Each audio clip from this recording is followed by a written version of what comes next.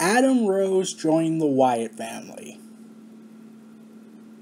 Let me just let you all take a moment to thought process this. Yes, I know, it's very meta to hear Adam Rose join the Wyatt family, but it's true. There's a rumor going on that tonight on Monday Night Raw, at the time of this video, that Adam Rose will revert back to his Leo Kruger character and join Bray Wyatt and Luke Harper in their crusade against Roman Reigns. And I'm going to say this has been a long time coming since the E60 special on NXT. I made a video about Adam Rose getting a potential push, so you can look that up. But I felt like this is a well-deserved push, and Adam Rose gets to not only work with the top-tier main eventers or the future megastars, but he's also going to work with the Vigilante Sting. I don't know why I keep saying Vigilante. It just sounds more cooler.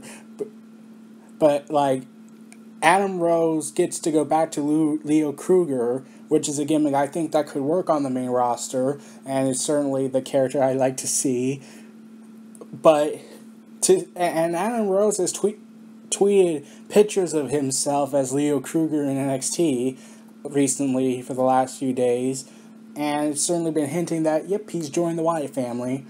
And along with that, he's also been saying, "Ta-da, the only true king."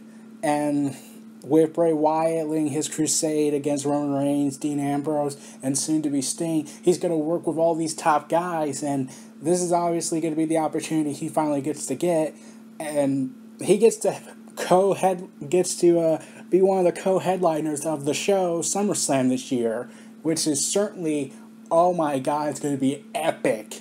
Like, he might be a suitable replacement for Eric Rowan while he's out of action, like I said at the time of this video, but it's going to be I hope it's going to be a great thrill ride for him. Yeah, he's obviously going to get the bigger opportunities down the road, hopefully, unless Kevin Dunn has something to say about it, and you already know my opinion about the guy.